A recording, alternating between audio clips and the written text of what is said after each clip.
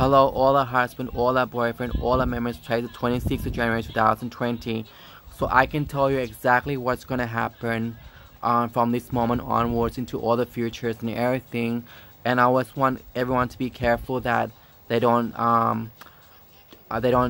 make themselves fall in the same pit hole as everyone else and everything.